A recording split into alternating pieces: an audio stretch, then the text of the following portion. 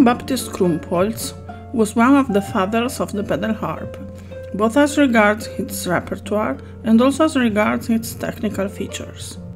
He was born in Prague and had the opportunity to study with Wagenseil and Haydn before moving to Paris, where he made his debut at the Concert Spirituel on Christmas Day 1778.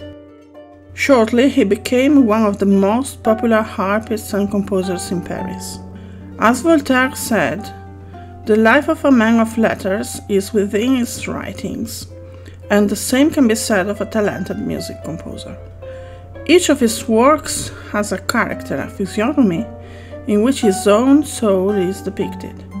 Such are the works of Krumpholtz, in particular his sonatas in the form of scene, which represents perhaps the highest peaks of his production, and which I have the privilege to present here all together for the first time.